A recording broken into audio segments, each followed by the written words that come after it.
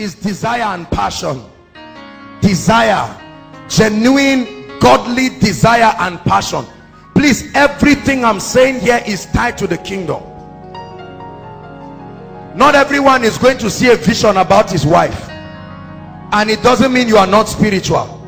Say amen. Now look up. Not everybody is going to see a vision. You were just standing and all of a sudden you saw this welfare lady cooking, and God says, arise, arise. Why sittest thou here? Go and take your position. He said, nay Lord, but I am weak. And God will say, no, no, no, you are not weak. If that's what you are waiting for, you may be disappointed. God can plant a genuine passion. Listen please, you are a worker in the house, right? Faithful worker. I'm not talking of careless. You are not contributing anything to the kingdom of God, and you want to reap every harvest that others are working for. You must genuinely participate in kingdom building. One day suddenly you find out genuine desire. Please remove lust from it. You see that you notice that there is an unusual desire and passion for patience. Come, patience. Unusual desire. Now watch this. When this happens, brothers, it's too early. Many of you don't have self-control. Once you feel anything, you land it till the lady lands it back at you. Be temperate. Don't just say, let me ask first though, before another person will come and ask. You don't know whether she's in a relationship. You don't know whether what, you just go and disgrace yourself. The Lord told me you are the one. She says, sorry, we are getting married next week. And you carry, you now feel stupid, you feel irresponsible. A word spoken in due season. Ladies, shout due season.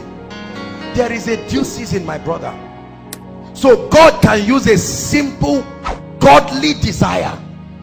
I've seen this lady.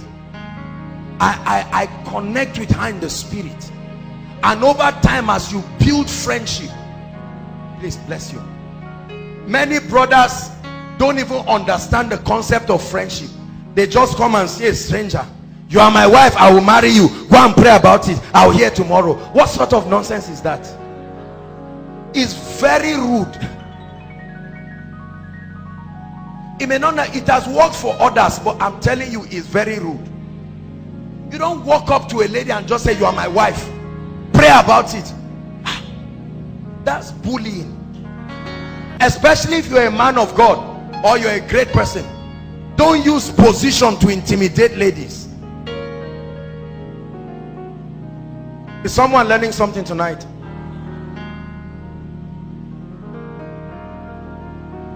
Desire and passion. There are many of us that you find yourself having a godly, genuine desire for someone, and some of us are very embarrassed. Suddenly you're embarrassed that somebody you're always praying with, Kai, why am I? And now you go to pray, you find yourself looking at ushers. You are trying, and see, there are brothers that come here by 3 o'clock and still sit outside. Everybody say passion, because the person they are waiting for has not come, and they say, look, let me pay that price. What is it? If this is a cross I must carry, I must carry. That passion is very good, because the day the lady breaks her hand, or the day they carry out a surgery on her, that passion will sustain your love. There are many ladies, the day something happens to the guy, they just turn around as if it's not the one they like. He has not asked them out. They are so not proud of him. Something as little as running in a football field and he takes last, the lady just turned. Kai! Brother has fallen my hands, it's too early. What sort of, what is your concept of marriage? The brother has malaria and he vomits, and everybody is looking, and you just start nauseating. You are feeling so discomforted. You are not ready for marriage. As simple as that. Is someone listening to me? I'm hurrying up because I want to talk on roles and codes of conduct. So a passion. Number two, the prophetic. God has also positioned the prophetic to help the man in locating the woman. The prophetic there means either prophecy or the ministry of the Holy Spirit in your life. And please, I must balance this, because that's what brought the issue of vision.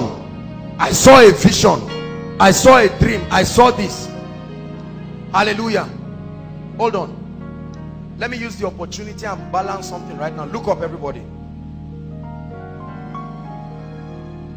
God has not ordained you as a spiritual matchmaker, moving around and looking at people and say, Aaron, the lady you are sitting behind, whether you see a vision or you have a dream about yourself or somebody else, it must be handled with utmost maturity, because marriage is a great mystery.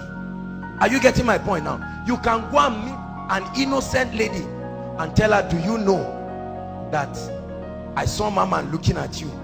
And all of a sudden it becomes an artificial desire, especially if it falls at a point in her life where she's vulnerable. Ladies, you know what I'm talking about, right? And then at that point, all of a sudden, this lady now begins to tie herself, and maybe let's assume my man is even minding his business with another lady. Is someone getting what I'm saying? Please be careful when it has to do with giving people prophecy. Don't stand with utmost authority and look and say, I have seen it. If it does not happen, God didn't call me. And the lady is waiting. Then she sees the guy's invitation card. What's the name? Aaron. Lepose. And the lady is now wondering, oh God, what is going on? This is my husband here leaving me. Oh Lord. And people engage in all kinds of skills and spiritual activity in a bid to recover back. The kingdom does not leave us to confusion. Don't you, on another hand, neglect the place of the prophetic. There are so many people I've seen in my dreams and visions way before. In fact, when I saw it, they did not even know themselves. Even me, when I saw it, I was surprised. And by the hand of God, God came and connected them. You know why I'm saying this? When it comes to marriage, even prophecy can change. So when you tie people, you now look and say, Kasham, stand up. He's a tall guy. One day he will sit down 2 seats close to you. Write it down. His name is Adriel. If you miss him, you have missed your husband.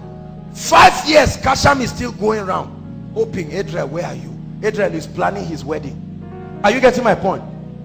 Aaron now comes and says, it's Adriel. They told me Adriel. Fair guy. Adriel. Any dark guy that comes, I don't want. The guy is fair. Kasham will sit forever. No husband. Because somebody injected a wrong prophecy into her. Are you getting what I'm saying now? There are many of us who may be sitting down right now the way we are. Wrong prophecies. Wrong prophecies. Please be careful. It must be discerned and balanced carefully. Listen to me. Listen. It was God himself that appointed Saul to be king. Is that true? It was the same God that now rejected Saul as king. True or false? It was God that appointed Moses to take God's people to the land flowing with milk and honey. Did God tell him he will not get there? Later on, it was the same God that stopped him. So be careful. That you saw a lady in a vision is no guarantee that you must marry her. There are many factors that must come together. Alignment. Are you getting my point? There is alignment. There is what? Parental approval and all of these other factors. For others, maybe tribal differences or whatever it is. There are factors together. So it doesn't just make it work automatically. Please get this revelation. If you don't get it, you are going to fool yourself into error. However, under a guided atmosphere of the word and spiritual maturity, prophecy can be very powerful. Hallelujah. Prophecy can be powerful in helping you understand your spouse. Number 3, please play Mike. Divine connection, just like that. No vision, no nothing. Divine connection. For instance, we now give, come Femi, MD just gives them a song to score together. He's doing his work as MD, but the Spirit of God, come on now, the Spirit of God, vetoing worship team rehearsal. I'm not matchmaking, I'm just giving an example. Hallelujah. And in the course of the rehearsal, they have a course to discuss about life, and they find out that there is a connection in ideologies. All of a sudden, Femi supernaturally starts having credit. Favor, that's God cooperating with the event to happen. Somebody just sent 1.5, whereas they wouldn't have sent 1.5. Every time you pray towards that relationship, Taiwo now wants to go and eat by 2, but she's delayed to go by 4. The only seat left is the seat where Femi is sitting. Everybody say divine connection. Oh, it happens. Absolutely, it happens. They've been inviting you for Koinonia for how many years? Suddenly 2014, God just brings you. They say turn around and hug one another, and goodness, good destiny. It happens. Say it happens.